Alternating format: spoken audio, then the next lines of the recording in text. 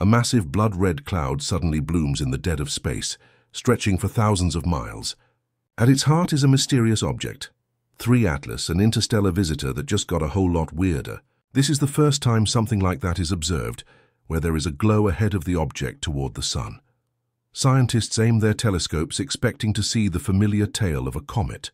Instead, they were met with this, an eerie crimson ghost that vents gas at an incredible rate, but without any of the telltale signs of a normal comet.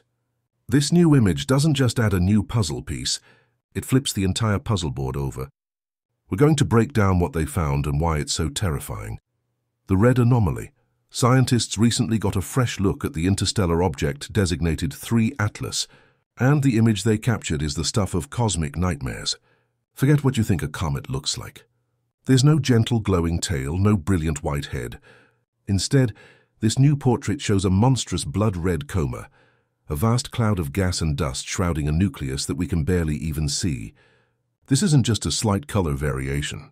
We're talking about a deep, unsettling crimson that astronomers have rarely, if ever, seen on this scale. The coma is immense, stretching out over 90,000 kilometers from end to end.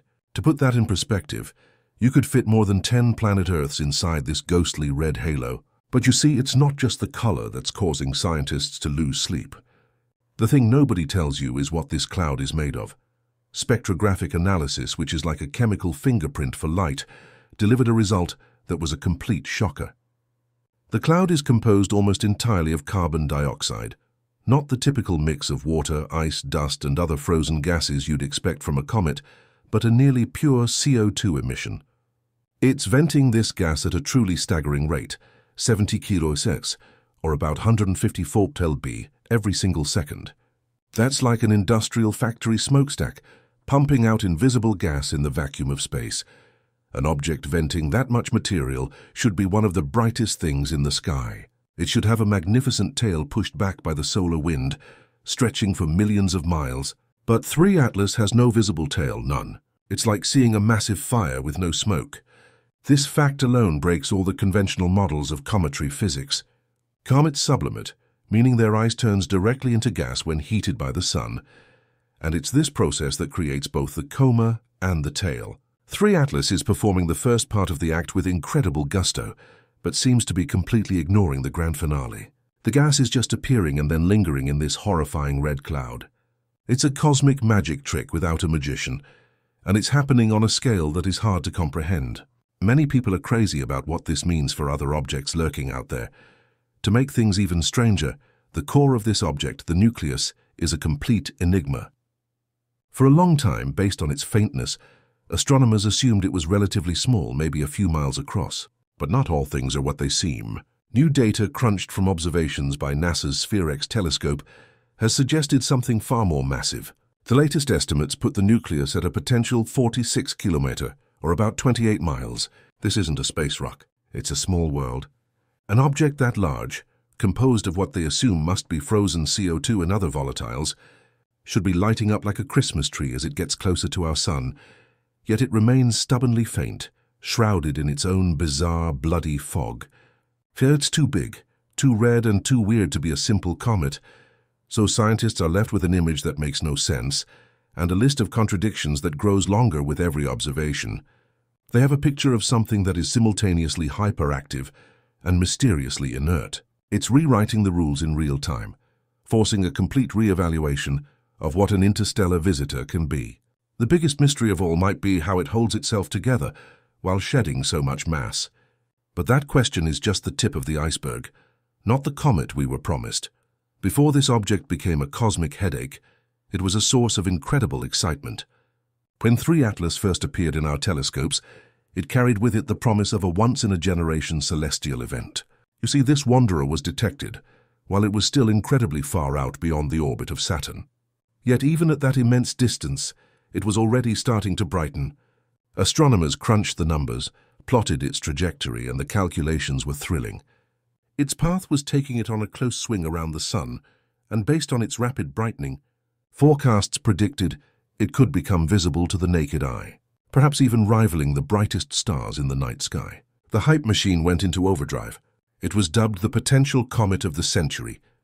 People all over the world were getting ready for a spectacular show, but the universe, it seems, had other plans. As 3 Atlas continued its journey inward, it started to behave erratically. The predictable, steady brightening that astronomers had banked on began to stutter. It would flare up unexpectedly, then dim just as quickly. The color and shape of its coma seemed to shift. It was like watching a performer who couldn't decide on their act. The thing nobody tells you is that this kind of inconsistency is a red flag for comet specialists.